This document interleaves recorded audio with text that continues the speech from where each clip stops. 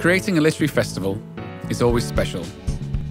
It's always different, with each being a journey of creation, a response to our world.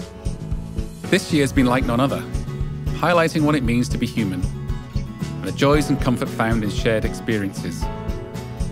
As readers, we turn to books to find solace, strength, inspiration and understanding.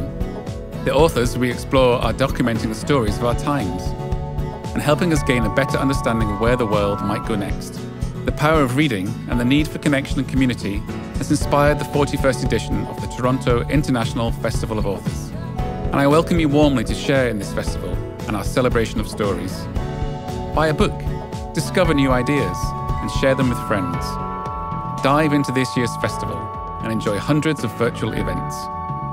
Consider donating to the festival, if you can, to help support our free program and to help us continue to support writers. Ask big questions and bring people together as we attempt to bring our new world into focus.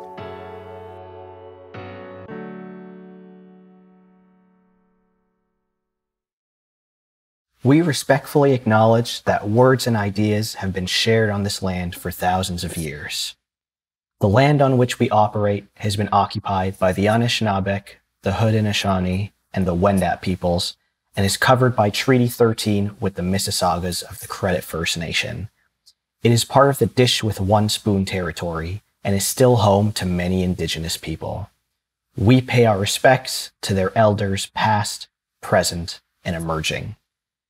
Even as we gather virtually, in many cases from the comfort of our own homes, as I'm doing right now, I think it's important that we continue to acknowledge the history of the land that we think of as home and thank those who have cared for the land and are sharing it with us.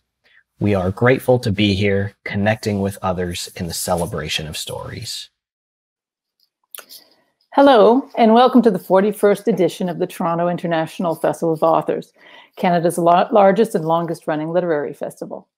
My name is Emily Donaldson. I'm a freelance books columnist and the editor of Canadian Notes and Queries magazine. And I'll be chairing tonight's event titled Entanglements, featuring authors Sidura Ludwig and Maria Reva, who are popping up right now. Hi, Maria and Sidura. Hi. Both Maria and Sidura have written books of interlinked stories with themes of community and of lives intertwined during periods of major historical and social change.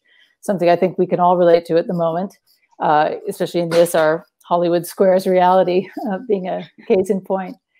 Sidura Ludwig's book, You Are Not What We Were Expecting, looks at the tensions that build within a multi-generational Jewish community in contemporary Thornhill, Ontario, while Maria Reva's book, Good Citizens Need Not Fear, takes a humorous, absurdist angle while exploring the lives of inhabitants of a crumbling high-rise in 1980s Soviet-era Ukraine.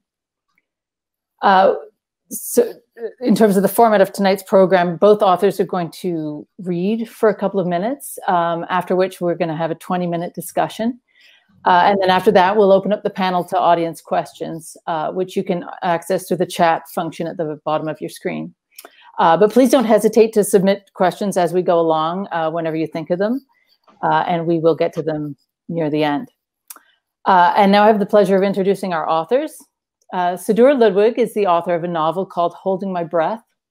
Her short fiction has been published in numerous literary journals and anthologies, and her creative nonfiction writing has appeared in several newspapers and on CBC Radio.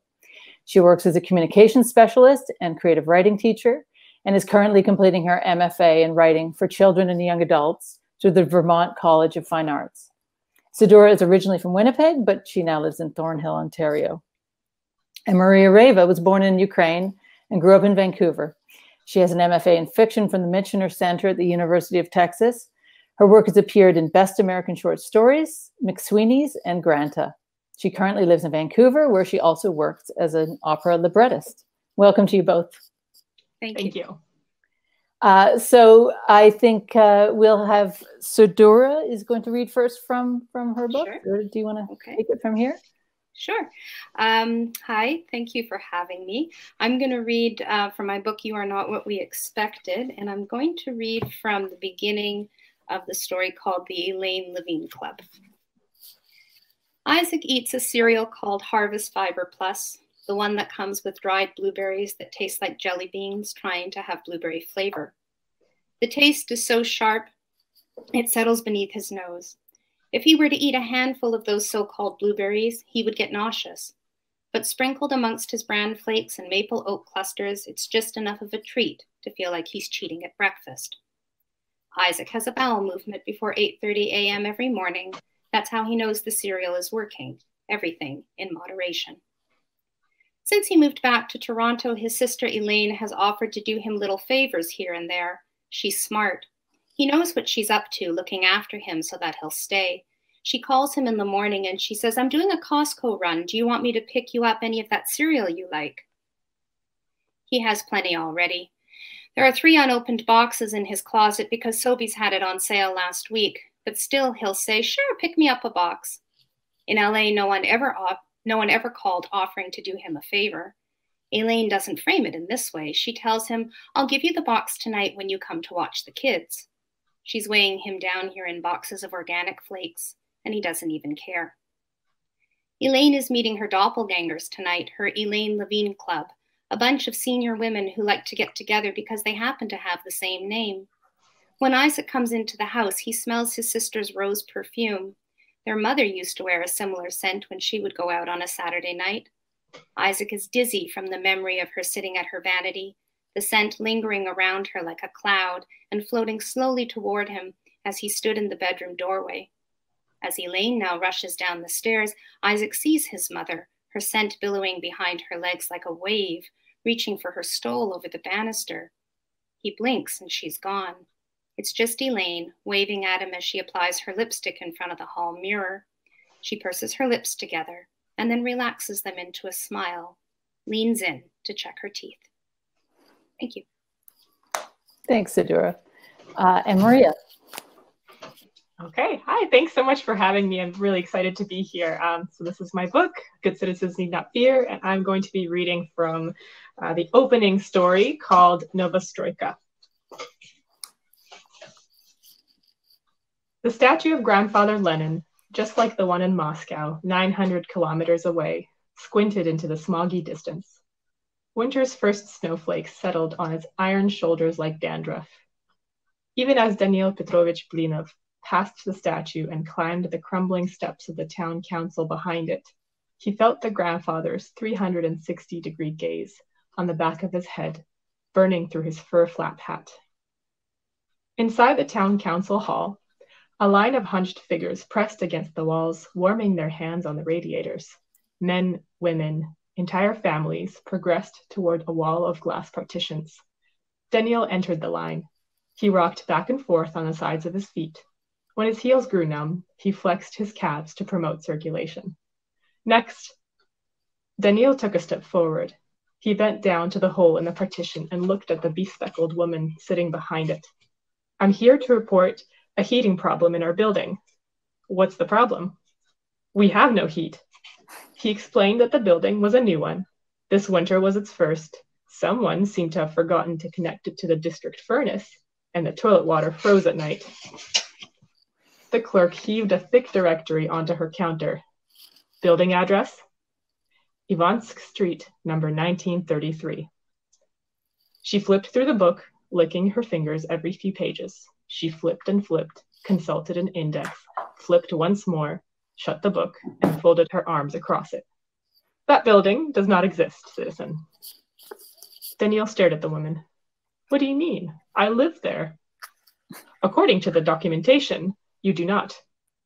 The clerk looked over Daniil's shoulder at the young couple in line behind him.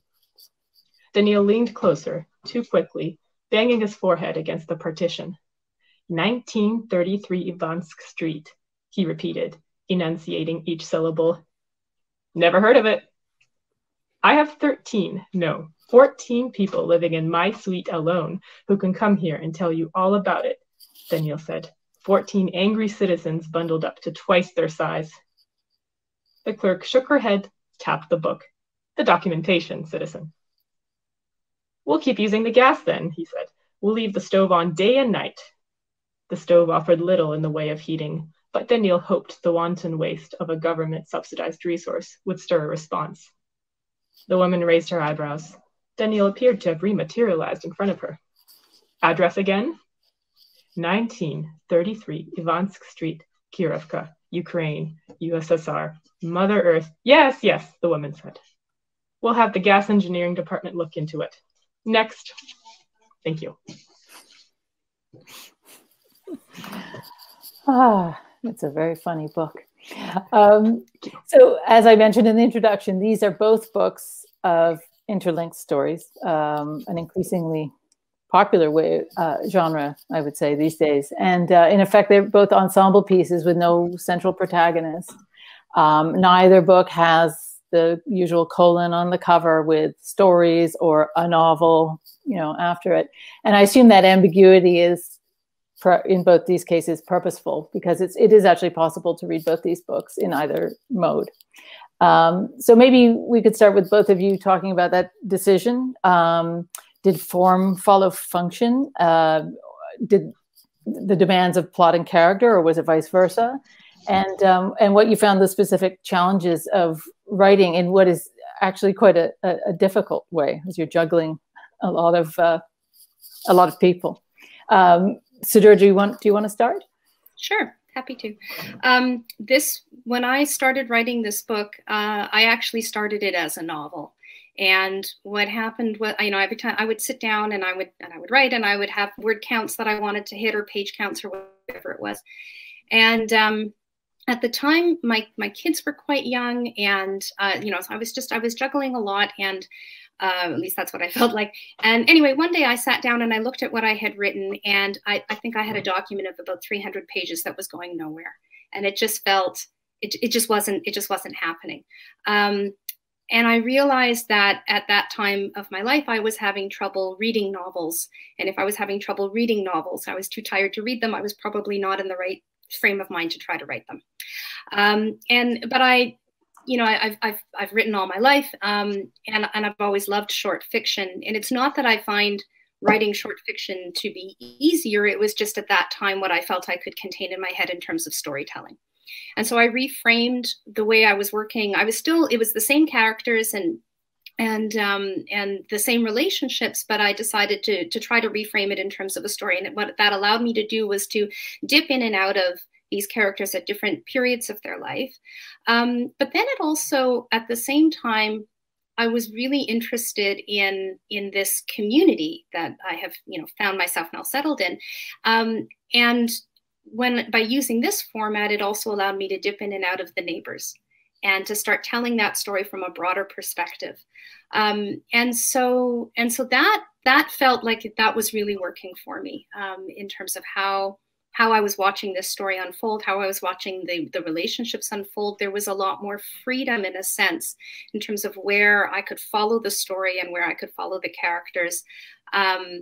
Isaac in particular, who's the great uncle that comes back to help his sister out with her grandchildren, and so in the end, it was both where I felt that I could concentrate at that period of time that led me to the short story writing, but then it was also what I found the format was actually allowed me to look more broadly at the story that I wanted to tell.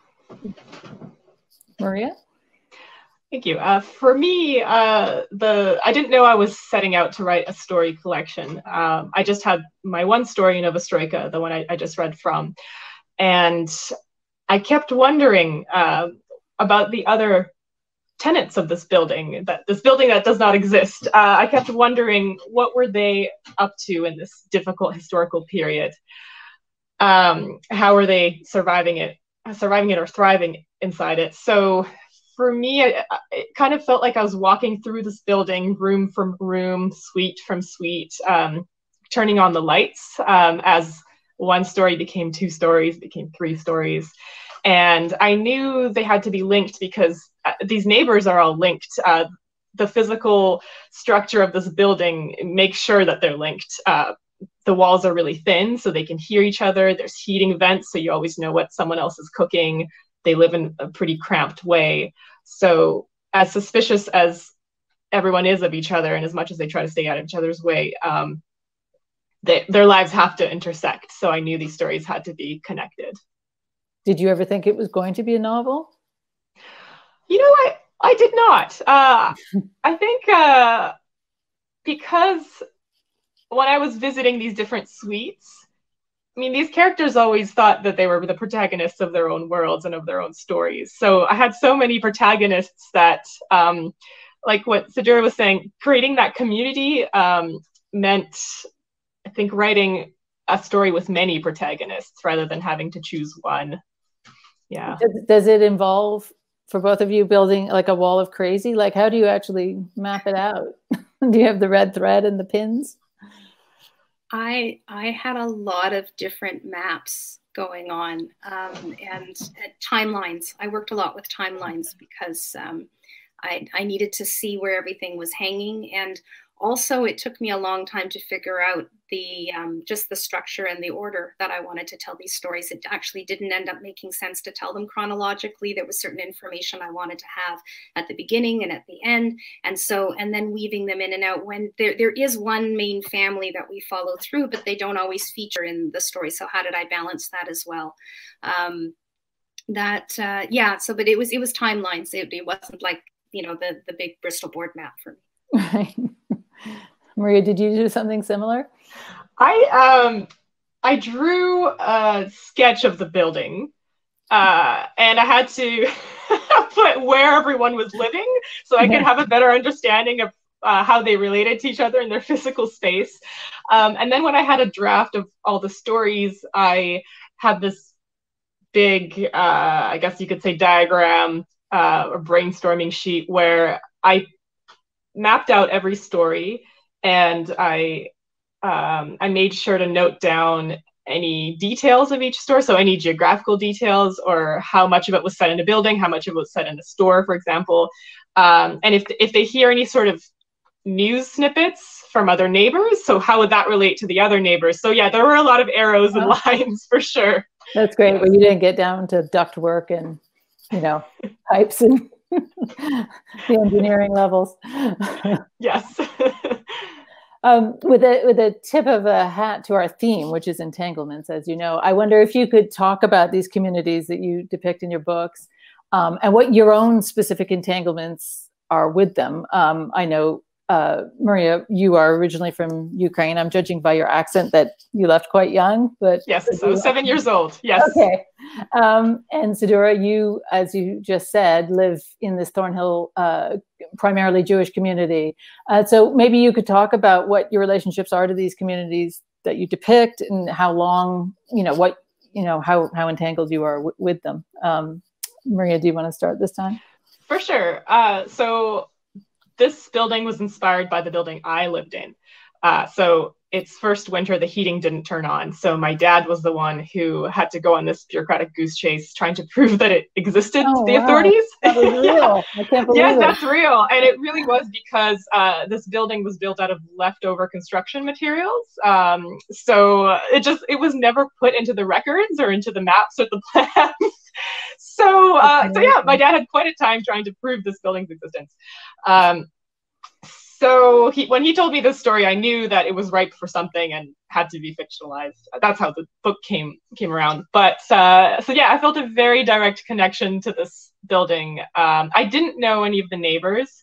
People didn't really talk very much in that building. So I had to imagine them. And that was the fun part, I think, imagining all the things I didn't know about that building. And so the people in the building, are they based on, I mean, if you grew up here in Vancouver, are they based on talking to your parents? You know, did you take trips there when you were older, or how did you come to know them? Yes. So talking to my parents and grandparents, and I go back to Ukraine every few years, and I always make sure to go back to that building kind of as my own little pilgrimage. I don't go inside it or anything. I just look at it to make sure it's still there. So those stories, from my own research, from family history. For example, the ermine coat story. My parents really did make fur coats for the black market. And I read a lot of Reddit threads as well for that kind of ordinary person's perspective on that time period. There are threads with thousands and thousands of comments about what it was like to live during that time period. And the reason why I chose Reddit was because these aren't historical figures who are talking. These are regular people. So I wanted their perspective. Oh, that's great. So Sidura, you moved to Thornhill, and now you ready. How long have you been there? And so we've been here. It's 13 years next month that we moved into this house. Like you said, I grew up in Winnipeg. I've lived in a number of different places, and for various reasons, we landed here. And we're settled. Like, this is our home, and we're happy to be here. And but I still feel like I'm transplanted, I guess, and maybe one always feels that way when you grow up somewhere else and then land somewhere else. And so I'm both very connected, in terms of the community that I live in, very involved in terms of the Jewish community that I live in, and with my kids and their schools, and all of that kind of stuff. But at the same time, I also feel like I'm an observer, and I'm watching, what's around me. Maria, something that I found similar in terms of how we started our books. You were talking about the building, and I love that first story, and I think it's fantastic that it was based on. So the first story in my book is about this man who marches into a school and demands that they take down. They've got the Israeli flag flying below the Canadian flag, and he's upset because that's against international law. That actually happened. My main character is based on my husband's uncle, who's very uncompromising, and he did that. And I remember when he came over, and he was like, he had to tell us this story, about how he did this. And I had the same response that you did, which was, that has got to end up in a book. You've handed it to me. I'm sorry, it's just for sure. But he's the only character that's really that character in my book is the only character that's based on that's really heavily based on someone that I know.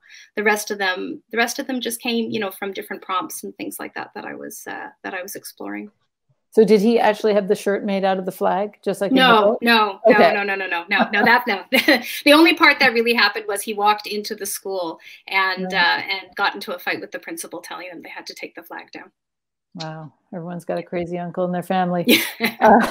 But I like the detail about the shirt that is made out of the Israeli flag, and the complaint that flag material is just not nice on the skin. Right. Yeah. Not meant to be worn. Right. So have people in your community read your book? Oh, stop flaunting your sun in Seattle. Sorry, the light changed, and now there's too much light in here. I'm so sorry. I'm flaunting my Seattle sunlight. I look at you complaining about too much light. Yes. In the dark. Well, Sidura, I'll keep going with you. Have people in your community read? I mean, yours is quite a large community, I would think, and yours is a horizontal community, unlike Maria's, which is a vertical one. But have people, if people read it, have they come to you and given their thoughts? Because not all of your portrayal of this community is flattering. It's definitely people have read it. It's a funny thing, though, publishing a book during a pandemic, like I haven't had as much opportunity, to certainly not in person. I knew that it wasn't a happy book when I wrote it, and I wondered how that was going to land. But actually, while it's not a happy book, it is a very humorous book, and a lot of people have seen either people they know in my characters or they recognize themselves. And that's, so yeah, there's definitely, I've had some comments where, people have found it either disturbing or it's made them think or, or anything like that. But that's the way these stories landed. And I think that, and for the most part, I've had a lot of support, which has been really wonderul. There's a certain thrill in having your community make its way into a book as well. That people are very excited to see Thornhill and the landmarks. Yeah. So Maria, is your book? I know you said you haven't gone to the building, but do you know if your book has made it in? Do the residents there have any idea that there's this this book floating around out there? Yeah, I wonder about that. So it has not been translated into Ukrainian or Russian. So unless they could speak English, they won't be able to read it, which is almost like a relief. I don't know how I feel about that. But I do wonder how people would what they would think of this book. Would it be interesting to them, or would it just be a regular part of their lives, just their day-to-day from that period, and maybe it wouldn't right. Maybe it wouldn't be that exciting to them. I'm not sure. Used to it. Yeah. Yeah. One of the things I love about both these books is your fantastic declarative titles. They're both good citizens need not fear, again, and you are not what we expected. And I wonder if you could talk about the titles, what they mean in the context of the narrative, and whose voice they represent, because they really do sound like they're things being spoken. Sidura, do you want to? Sure. Talk about that? When I was looking at the stories as a collection, and what were some of the similarities or the themes that these characters were going through, I realized that each of these stories really represents a period of change in the character's life. It doesn't have to be dramatic change, but it is a period of movement and a period of change, and a period of time that the character did not expect themselves to find themselves in. And so that was where the title came from. It is the title of one of the stories in the book, but then I realized that it really represented very much where all of these characters are landing in these stories. So that was how I settled on it. And Maria? For my title, so I realized that none of the story titles really worked for the book title. I didn't think that any of them really encompassed the book in itself, while they were good for the stories individually. But I landed on Good Citizens Need Not Fear because I thought that illustrated an attitude of, well, the government, right, back then. When they were watching the citizens, they would say, well, if you are a good citizen, you have nothing to fear from us, right? We won't punish you. You're on our side, right? Of course, the problem is you don't know when you become a bad citizen, right? You don't know when the state changes its parameters, its criteria of what it means to be a good citizen. And also this attitude of good citizens need not fear, I do see it a lot in just regular people, people like you and me, when we're faced with the question, do we allow the government to watch us just a little bit more? Well, I have nothing to hide, right? So that's the attitude. And I guess it's kind of like a warning. You have nothing to hide until somebody decides you do have something to hide. So. Right. And the characters in both these books, another commonality is a sense of that they're constrained by their circumstances, and that in many ways they're powerless. Maria, in your case, with your novel or your book, it's bureaucracy is one of the main things holding everybody back. And so your characters try to gain agency, power through transactions with other characters, and sometimes through, for lack of a better term, compromat or digging dirt on each other, which is also a major source of the book's, plentiful humor. Was your decision to go with the strongly on the humor absurdist route with the book, was it to sort of mitigate that? Maybe you could talk a bit about how, how these characters, the way they're trapped and how they manage to get themselves out of it, or at least to deal with it.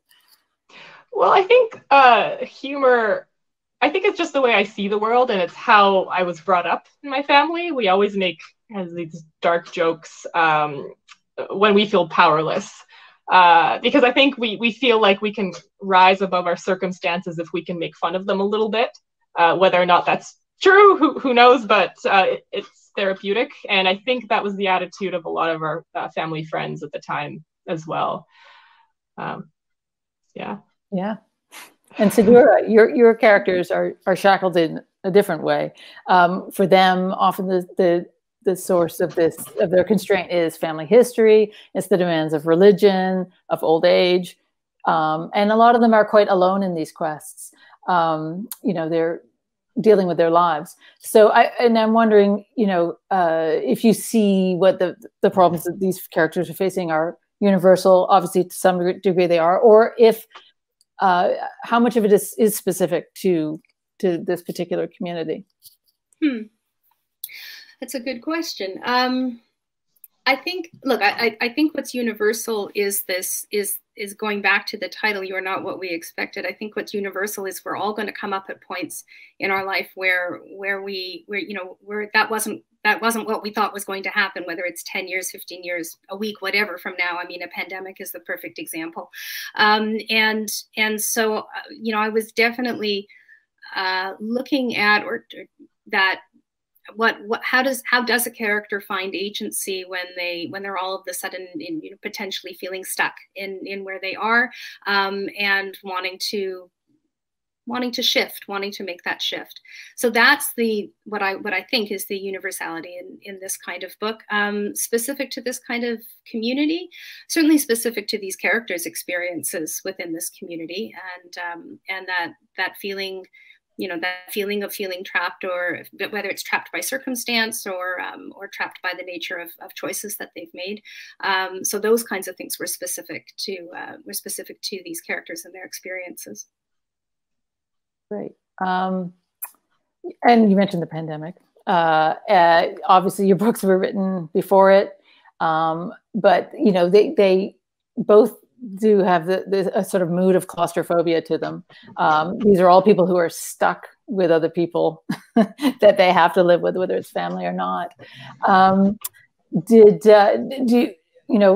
assume both the books came out just after the lockdowns began, and so I'm wondering if you had a sense when that happened, if you were actually sort of living out your characters' realities to some degree. Maria? Yes, when I had to line up at the liquor store, I just thought of all my characters lining up during the Soviet Union. So yeah, having to line up for everything and getting whatever you needed, or you didn't even think you needed it, but you might need it in the future, so you have to get it now, otherwise it won't be there in the store. So that all felt very familiar. Yes. Yeah. How about you, Sidura? For me, it when the lockdown happened, the closest that we could get to getting out was going for a walk in the neighborhood. And I would say that I walk in my neighborhood a lot anyway. I've got a dog. I work from home. That wasn't anything new, but I was starting to see so many more people out walking, and all these dogs, and eventually it got to the point where everyone got a dog. And so I felt in a sense like, in terms of my lived experience of my characters, I wasn't getting into people's homes, but I did feel I was starting to see my neighbors a little more, and then maybe some of the other characters around my neighborhood a little bit more. So it's funny that sense of being alone or isolated, because we're isolated in our own spaces, but yet all of us isolated together, each of us isolating in and of themselves. And I think that now that you bring it up, that's absolutely what was happening with these characters, each of them isolated in their own personal experiences, but isolating in and of themselves together.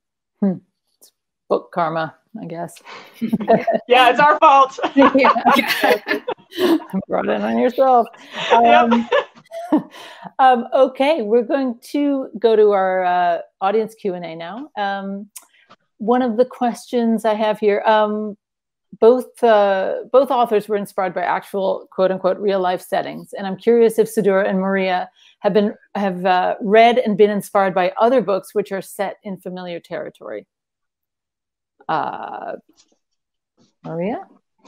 Yes. One of the books that inspired me is called Monday Begins on Saturday by the Strugatsky brothers. I really love the humor of that book. So it's kind of like a sci-fi Harry Potter in a way.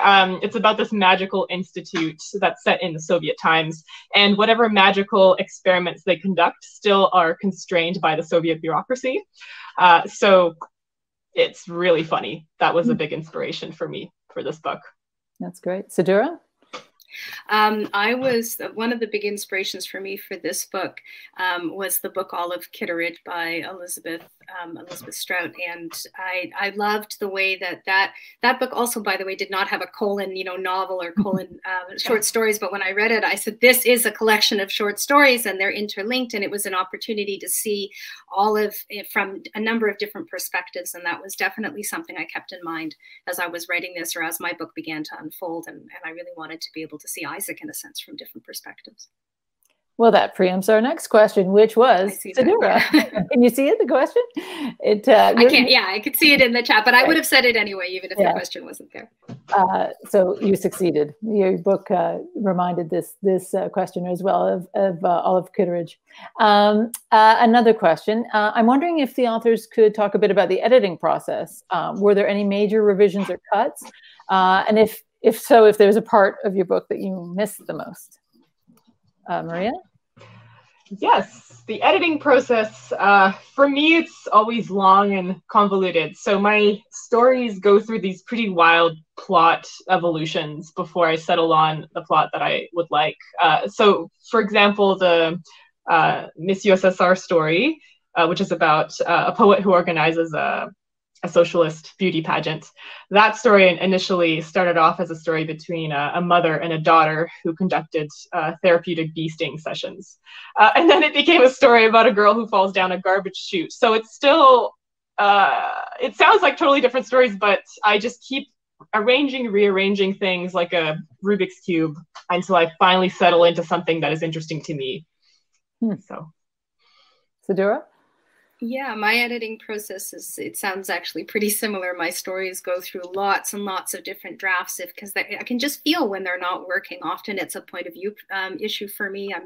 The Elaine Levine Club, for example, I went through dozens of drafts before realizing that I was getting the perspective wrong on that story, and that I needed to be telling that story from Isaac's perspective. I tried it from Elaine's, I tried it from a different Elaine's, I tried it, lots of different ways. There was another story too. It's called Joy of Vix, and I was inspired by a short story that I read, I think by Neil Smith, called Responsibility. And in that short story, in Neil Smith's story, it's a son and mother having a conversation in the kitchen, and then the entire story takes place in that conversation in the kitchen. I loved it, and I really wanted to try something. There was a lot of, I felt, just a lot of tension and dramatic tension, and in keeping in that one scene. So I kept trying it, and it kept falling flat. Everybody who read it said, "There's nothing happening here. This isn't working."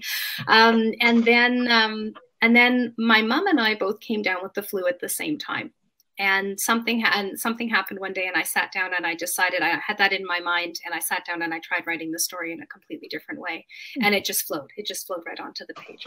So the question is whether there's anything I miss. I can very honestly say there's nothing that got cut or left out from this book that I missed, because I do feel that by the end of it, I've chipped away to bring the book that needs to be right here.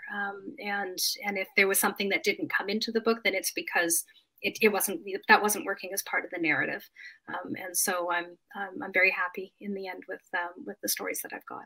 And it sounds like the viruses have worked for you in terms of the flu help. Maybe the pandemic will help even more. Yeah, and I agree with what you said about the things you miss or didn't miss. That by the time the story is settled, you've made all those decisions, and you just have to live with yourself, right? Yeah, you come to terms with it. You just come to terms with it. And if there's one story that very early on was I considered as part of this collection, and I only remembered it a little while ago, and I cut it a long time ago because, again, it just wasn't working. It doesn't mean that I won't ever do something with that story. It didn't belong here. Maybe I could ask you last how your own lives, judging from your bios, intersect with the work you're doing. Maria, you're a librettist, which is not exactly a dime a dozen sort of profession. Can we expect to see Good Citizens, the opera, anytime soon? Oh, I hope so. If someone would like to produce it, if there's an opera producer out there who would like to take it, yes, of course. I would be a very long opera, maybe, but with lots of characters. Yeah, that's right. I do write libretti for opera. It's like scripts for opera, and that I really love doing that work because I find fiction writing pretty isolating. I'm just alone in my room with people in my head. It's not always healthy. And when when my work is published, well, it's usually radio sounds, because of course you don't see the readers reading your work, especially now. You don't really get to engage readers right now. Whereas with opera work, I love that it's collaborative. I love that other people get to put their vision into it. And I love that when you're at a concert, you can see right away if the scenes have landed or not, if it's going down well, which is terrifying, but it's also thrilling. You get that feedback immediately. How did you get into writing libretti? So I have a bit of a music background. I played piano for quite a while, and my sister is a composer, so I got exposed to a lot of instrumental music through her. And I did something called Art Song Lab in Vancouver, and they pair writers with composers to create songs for piano and soprano. And since then, I've been doing projects. I've been collaborating with composers since then. I've been very fortunate. Something I really love to do. That's great. Sidura, so I see you're doing an MFA in writing for children and young adults. This is obviously not explicitly a YA book, although young adults could read it if they. But that's clearly not your target audience. So, are you actually writing books for children and young adults right now? Yep. My last semester was I was strictly working on picture book work, so I have a whole bunch of picture book manuscripts that I am mustering up the courage to start sending out. And right now I'm working on a middle grade novel, historical fiction, and so we'll see where that goes. I wrote a crappy first draft of a YA book that at some point I'll come back to. And I love that. I love challenging myself this way. I just, I really want to be the kind of writer that's writing for a really wide audience. And so it's not that I'm leaving behind adult fiction to move into children's fiction, but more that I'm broadening my creative work in that way. Well, that's fantastic. Yeah. Okay. One more. Oh, yes, I know what I want to ask you about. We were talking before about form, but also about constraints and breaking from form. And both of you in these books do some interesting things with form. Like Maria, you used little illustrations at one point and some diagrams in your book. And Sidura, you experiment a little bit too with different sections. You write one in the style of Rick Moody, and another you write it as a series of drafts. And so you sort of break away from your own style. So in the couple minutes that we have left, I wonder if you'd like to just comment on the freedom or not in breaking from expectations in those particular ways. Maria? Yes. For me, I realized that there were some things that I could not express purely through prose. So I needed to have those illustrations in there and those diagrams. What I wanted to show through the diagrams and the lists, because there's lists of like canned goods, for example, is that kind of double reality people used to live in those times, where there was the reality that the government wanted you to believe in, and our system is so great, you have all these canned goods at the store, and we have such bountiful produce, and then there was a reality that people were actually living. So I wanted to kind of juxtapose those two things with diagrams from the government perspective and the prose from the real life perspective. Mm-hmm. And Sidura? For me, I think that one of the beauties of writing a collection of short stories is that you have the freedom to play with form, and that when you're writing a novel, you really generally have to stick with whatever that form is that you've decided, the voice, that main character that's coming all the way through. And so, as I was getting into these stories, and I really, again, it was, part of it was a challenge, part of it was what I was reading and what I was influenced by. And part of it too was what was the story asking for in terms of how to be told. So that one story you were talking about with written in the different drafts, that was because we were following how a story comes. It's a verbal story, but how that story gets to be told as it goes from person to person to person. And so much of the way the story gets passed down is like the editing process. And it shifts and changes as different voices come in. And so I felt I wanted to reflect that in the form, in the written form as well. That's great. And on that note, we come to an end. I want to thank both of you, Sidura and Maria, for this chat and for sharing your work and your insights into it with us. And thanks also to everybody watching at home. I also want to remind you that links to buy both these books are available on the festival webpage, courtesy of the University of Toronto Bookstore, the exclusive online bookseller for this year's festival. And to learn more about TIFA events, you can follow the festival on Facebook, Twitter, and Instagram. You can also join the festival's mailing list. So on that note, thanks again, and goodbye to you both. Thank you so much. Thank you. Bye-bye.